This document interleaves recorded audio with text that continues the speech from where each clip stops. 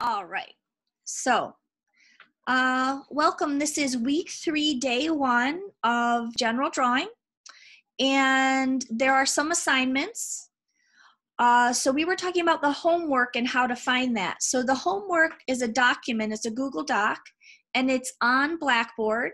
But when you click the link to the Google Doc, you'll see this, and it's called Course Assignments for FA101, FA108. Here's an introduction. It explains the process. Each week is already laid out. So it has week 1 through 15 listed and what's expected of you each class for homework, okay? You can work ahead. You can choose to do homeworks that are drawing related or sculpture related. You just want, by the end, to have 15 finished for one for each week. Some weeks I have 2, so you may have extra, but a minimum of 15. And it explains that here. And it also gives my email. I like you to email the homework if possible.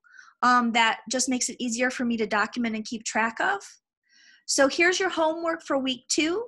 For example, go to this museum and write a paragraph about an object. And many of you did do this already. And I think I might have walked you through. So you click the link. You're at the Pitt Rivers Museum, and you can walk through this virtual space in the museum, and you could select an object that you want to write about. It's a gorgeous museum, and it's full of all kinds of interesting handmade objects, and I mean, it's just really amazing. The more you're, like, this is feather work. Everything's made out of feathers in this area. I mean, you just can explore this entire museum virtually. So that's kind of a cool experience. So if you were to go into Blackboard, that's the assignment sheet. And so week 3, day 1, the hallway drawing is your homework to complete by next class. Watch this link and it'll explain how to draw a hallway. Now we're going to do a drawing in class today. Our class drawing is going to be our basic shapes. So we're going to be drawing, last week we drew the sphere. This week we're going to be drawing platonic solids or other basic shapes like cylinders and cubes and pyramids. And you'll have to find those in your house, or you'll have to construct some to draw out of paper. So that'll be your choice. So we'll watch a little bit of that, and then, so here is the Blackboard. So our course documents are here, and I've added our project sheet. I've added a video for you to look at, and I think under the syllabus possibly, let me check. The syllabus, my office hours. In your class, okay, under announcements, homework assignments week 1 through 15, that's the Google Doc we just looked at, okay? We're gonna look at our project sheet next. And this is the document that's in your Blackboard under project documents. Platonic solid shape drawing is the assignment for today. And we'll look at these at the end of the day at 2 o'clock for a little mini critique. So please read through the overview of the assignment. And here are some links to follow. The goals are to build your platonic solids or find some objects like a soup can, a cardboard box to draw today. You're going to arrange those shapes into a composition, and then using the 6 values of light, you're going to draw those shapes, okay? You're going to draw your composition on the paper, then add shading to build up the shapes that will represent the shapes in your composition. You're going to draw with the illusion of depth, and you're going to shade the shapes as well as the environment around the shapes. So we're going to use the method of drawing in this project that's called subtractive or reductive drawing, and I have some YouTube videos we'll watch on that. Okay, so it's homework assignments are under announcements. This basic shapes is under course documents. It's called subtractive drawing. It's project week 3, day 1 here. And this is the YouTube video, basic shapes, that will go along with this assignment. So let's just take a moment and watch that. Now, did we see this video last week? Can anybody let me know? No, we haven't watched that one last week. Okay, thank you. Sorry, I just didn't want to be redundant. So this week we're going to create a border. You can either tape it off on your paper or you can just draw a rectangle. You'll use the side of your charcoal to shade, and then we're just going to watch a little bit. I think I have this in high speed, maybe. If not, I will.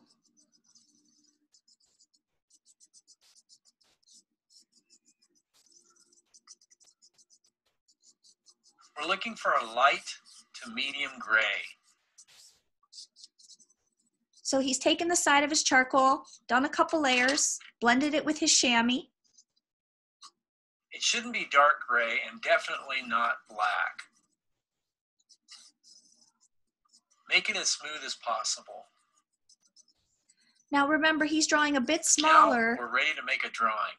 We want to draw on our 18 by 24 paper if it's available to us. Start with a contour drawing of the still life. Include all details, including shadows. Use a piece of scratch paper over the drawing to keep charcoal off of your hand and protect the drawing from smudging.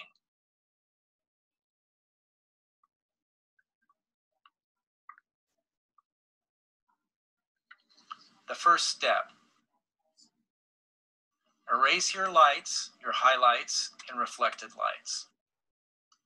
I'm using a small pen type eraser, a white plastic eraser, and a kneaded eraser. First, I'll erase the highlights and lights on this white sphere.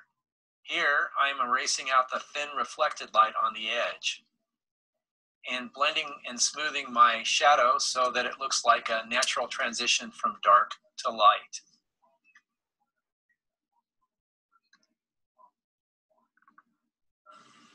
I work my way around, erasing all the light areas based on my observations from my subject.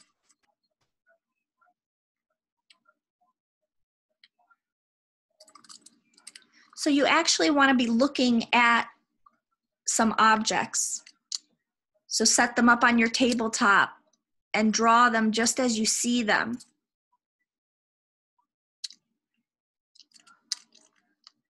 A strong lighting situation is good. So like my face is illuminated on the side. If you have a window or a lamp that you can put to the right or to the left of your object so that one side is in extreme light and one side is in shadow, that will really help you shade the forms. We're trying to draw from life with these. So look around your house, see if you can find some soup cans, some smaller boxes. If you can find anything that's cone shape or spherical, like a ball.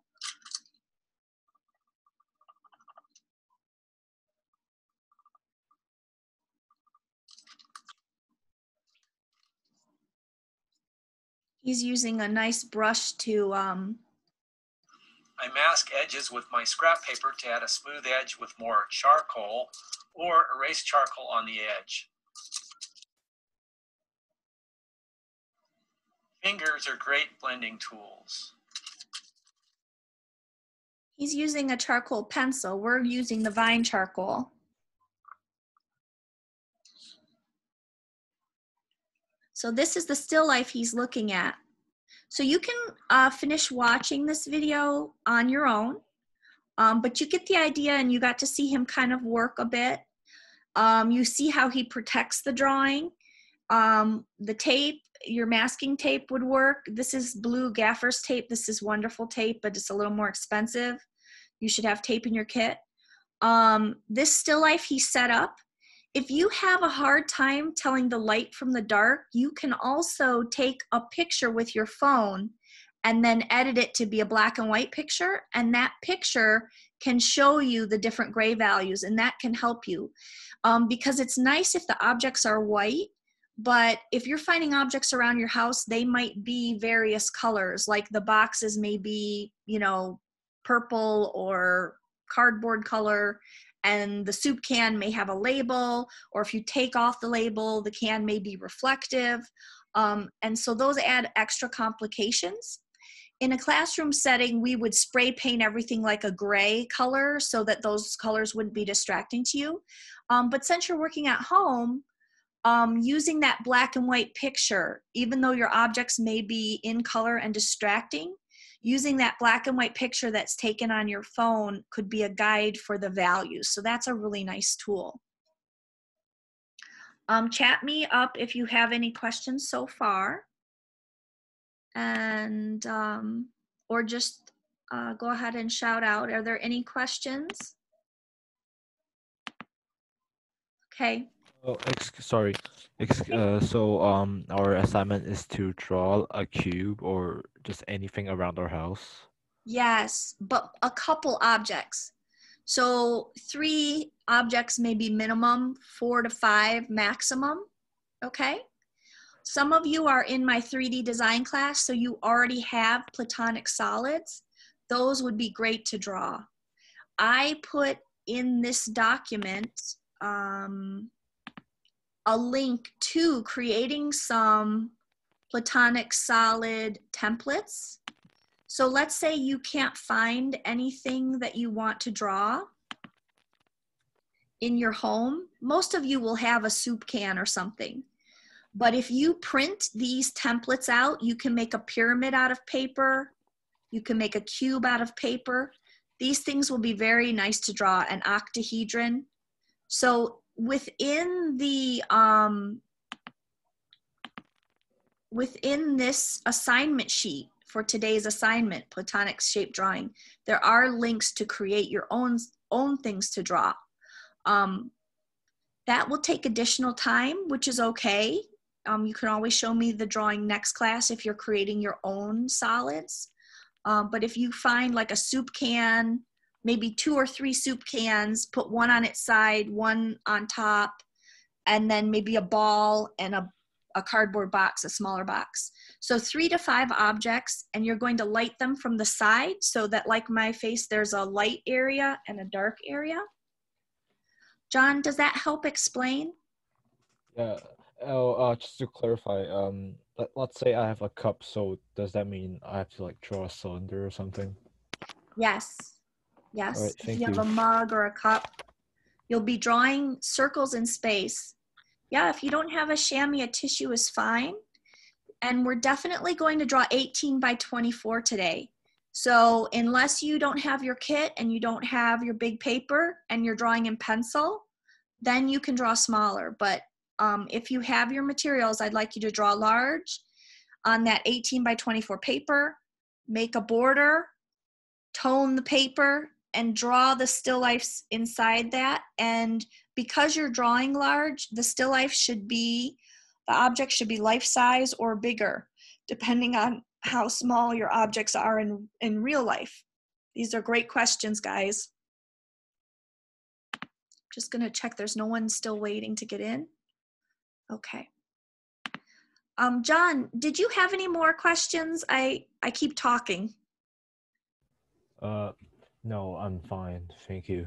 Okay, good.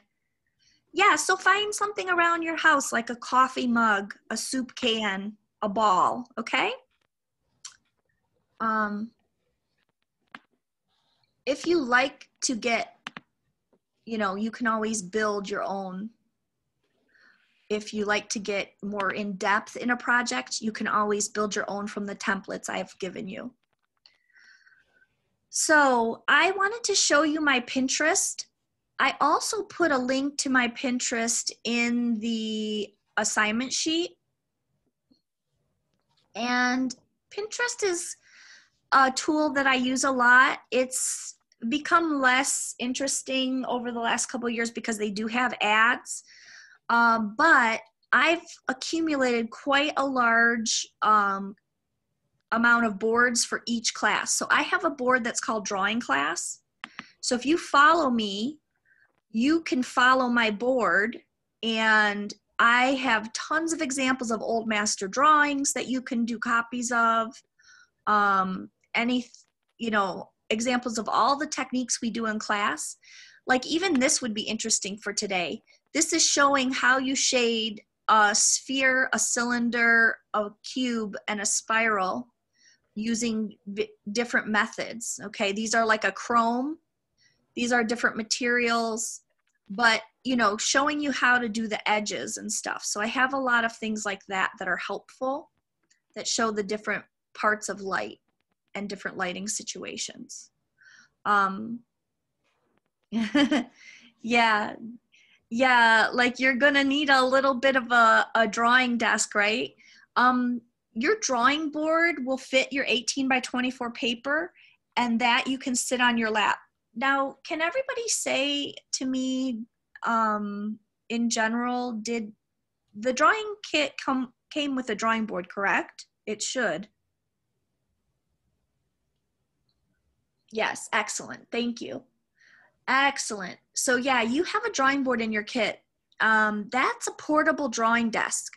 So as long as you set that drawing board in your lap and you lean against a table, and then you set your objects up on the table, you should have a pretty good drawing space. I know it's a little tight. At school, we'd be drawing on easels. So we'd be standing or sitting on like a higher stool, and we'd be drawing standing, which really lets you stand back and look at it. So my Pinterest is kind of fun. I also have a bunch of, this is me. So if you want to find me, you can follow the link in the document for this project sheet. There's a link for my Pinterest, or you can just find me by entering my name. You have to spell it correctly. And then my picture is here. This is me, and I'm sitting in a chair that I made. I weld as well, so I made that steel chair because I'm a sculptor. So I also have a topic called art demonstrations. So this has like our basic value scale we did the first day. It has a little bit of perspective because our homework assignment, of course, will be to draw the hallway. So there's a little perspective in there. It has another video on the subtractive method. See if I can find it. This video is actually really good on the different parts of light if you want to review that. But this is a nice video on the subtractive method. So before you start your drawing, if you wanted to do a warm-up, this would be a great warm-up to watch. It's from Savannah College Art and First, I Design. just want to talk about just how to manipulate charcoal on the page. There's two We'll watch basic this techniques. for a minute. There's an additive technique and a subtractive technique. The additive technique is where you build up the surface by adding more media, and the subtractive technique is when you actually develop the surface by the removal of media. And so when you go put this down on the page, I don't you ever hold the charcoal like a pencil that was flat, almost parallel to the drawing surface. Start just to manipulate it and put it down on the page in much broader strokes. And once it's down there, just kind of take my hands and I start to incorporate the media into the surface of the page. And by doing so, I'm not just going in one direction, I'm going in a lot of different directions. One circularly, one vertically, kind of horizontally. However, I utilize as many directions as I need to so that I'm really working the media into that surface, into the tooth of the page. So I'm just pausing it here because I'd like to make a note. He is using compressed charcoal, which we do not use. The compressed charcoal is a much darker dark, but we do the same method with the side of the charcoal and toning our paper with the vine charcoal. It just won't be as dark, but it also won't be as hard to remove. So I just wanted to like have that side note as we watch. Folks, that's something you don't feel comfortable with, you can use another tool like a paper towel or a soft piece of cotton. You can get a chamois cloth, anything that you can utilize to kind of start to move it around. Whatever you feel more comfortable with, these are all valid ways to manipulate the media onto the page. Sometimes if you're trying to get a lighter gray, you don't want to go as dark as this. Sometimes you can take a paper towel And that little bit of media that's on the towel can actually create an area of value that's still nice and rich, and it's complete, but it doesn't get as dark as using the stick directly. To then start to manipulate the media, you can use a white plastic eraser, you can use a kneaded putty eraser. They both work very well. The white plastic eraser, though, tends to take more media off. And so if I want to take a large amount of the media off, I'm going to use the white plastic eraser. If I want to take just a little bit of the media, I'm going to use a kneaded putty eraser. Kind of take it and just kind of warm it up in my hand a little bit. And then as I kind of start to kind of pull it across that charcoal surface, it allows me to take the media off, but it doesn't take as much off as the white plastic eraser. And so what it allows me to do is to create some more subtle, gradual changes in the value. You know, when I'm trying to manipulate this around, I want you to think about charcoal as being a very fluid media. Even as dark and as heavy and this really strong presence that it has on the page, it's still a very fluid media. Meaning if I had, say I had a shape here.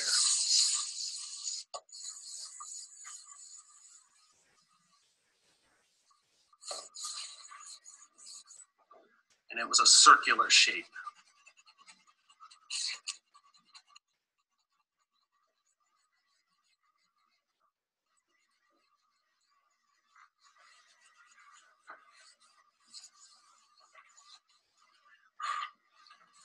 And if all of a sudden I was looking at whatever I was drawing and I realized that instead of it being circular, say it was a triangular shape, then I worked with the charcoal almost like it was clay, where if I need to take this into a triangle, I'm just going to pull off a little bit here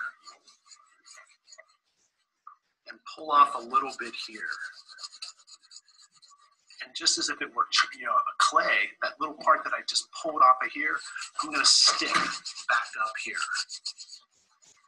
That part that I pulled off over here, I'm going to stick back right over here. And then I'm going to add some of it right back over to here. And so even though, again, it's very heavy, it's got a really strong presence on the page, it's a very fluid media that you can move around really quickly. Is it ever going to come completely off the page? No. But odds are, even this residue that's here is going to be very rare that you ever have a completely white area in your drawings. And so sometimes when you first take it off, it can be a distraction where you see that residue. But odds are another value, other charcoal is going to go back into that spot later. So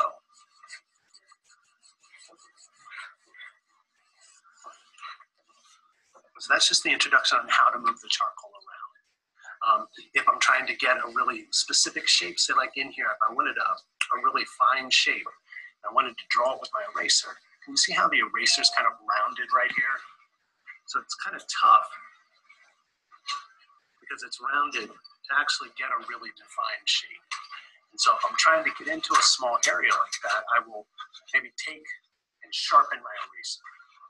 I will cut off maybe about a quarter of an inch, so that now that I have a sharp edge on here, I'm able to get into that shape and actually start to control it, or control where my charcoal, my eraser is a little bit more accurately, and therefore I can actually start to define that shape a little bit more,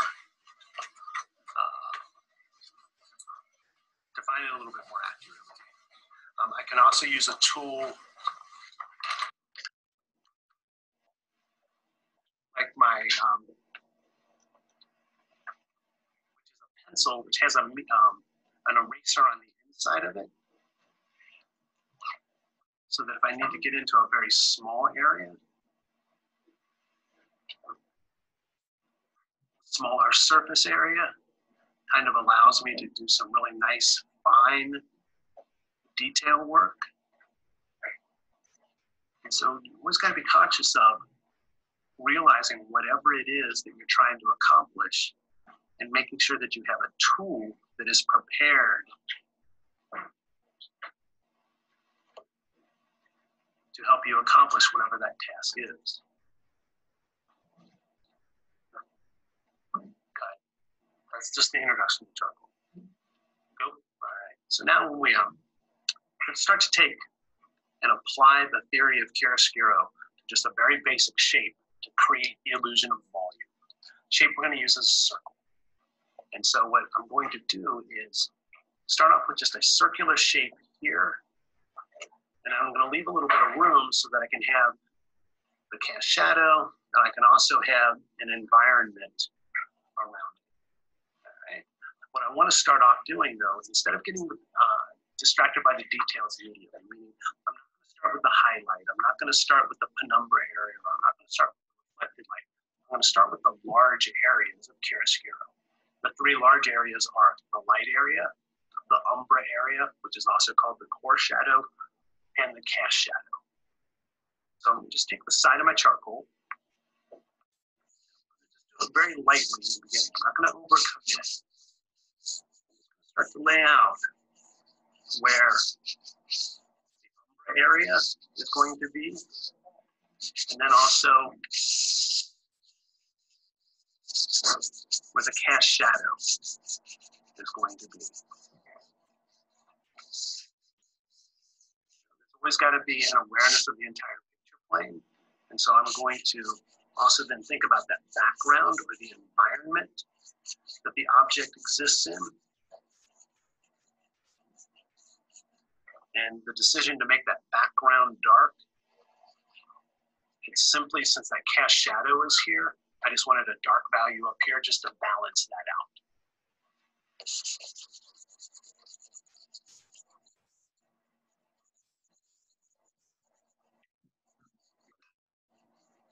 I'm gonna fast forward him a little bit just because we're running out of time. Even at this early stage, what I want to be able to do is right now, I just want to be able to see where the form is. So he ends up darkening this all quite a bit and then blending it. And this is what we did last week, so this is a bit of a review for you guys, but I just thought... What I want to emphasize is the subject.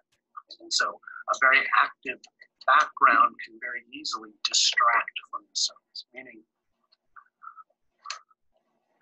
I had a bunch of marks that were really active like this. My viewer's eye is going to go here, and it could possibly compete with the focal point or the subject of my statement.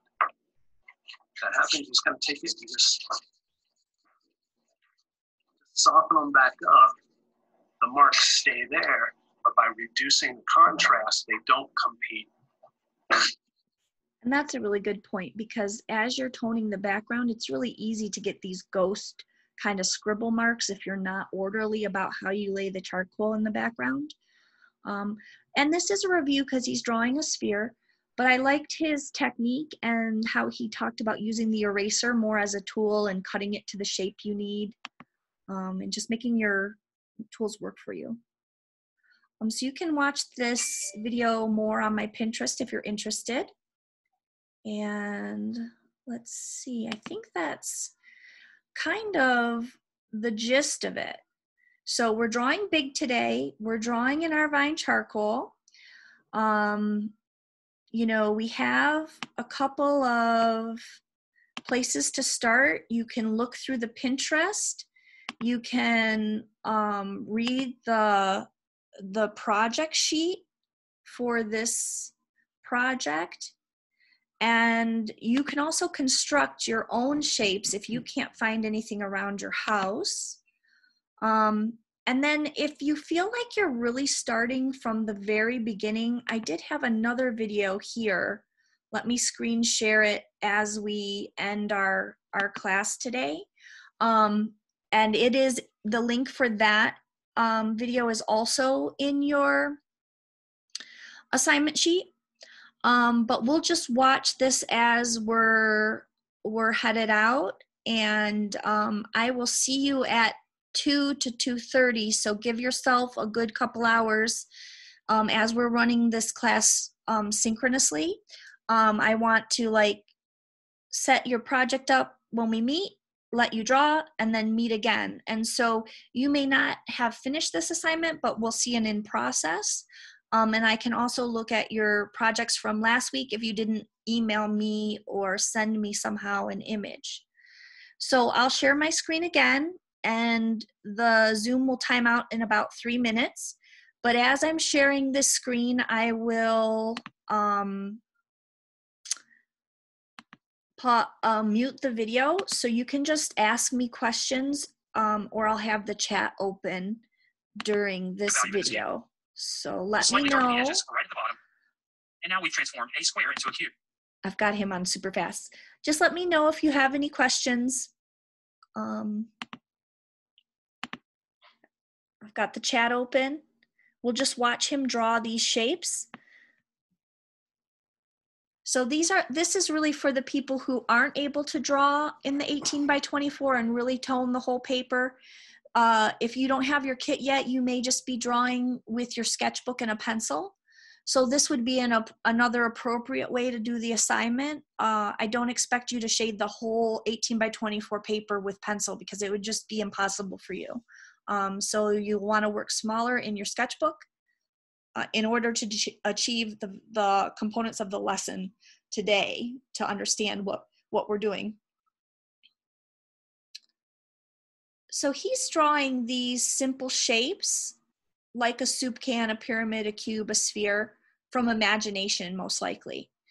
But today I would like you to actually find those objects in your house. And if you can't find any, I'd like you to make your own. And I'd actually like you to look at real things as you draw so that you can observe how the light works on these simple shapes. So that's just a little bit different than what he's doing. But I thought that this was a nice example of shading simple shapes with pencil.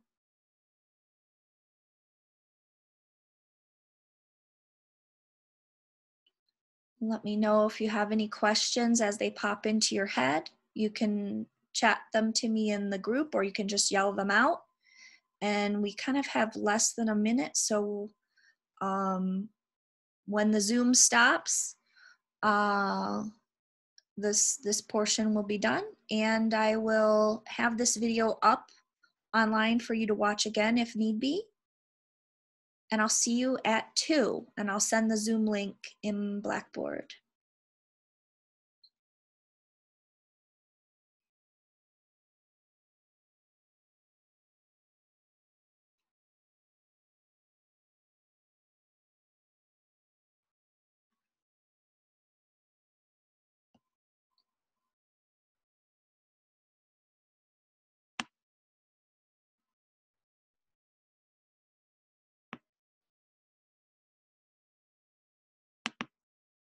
Okay, so I guess that's pretty much it for today, folks.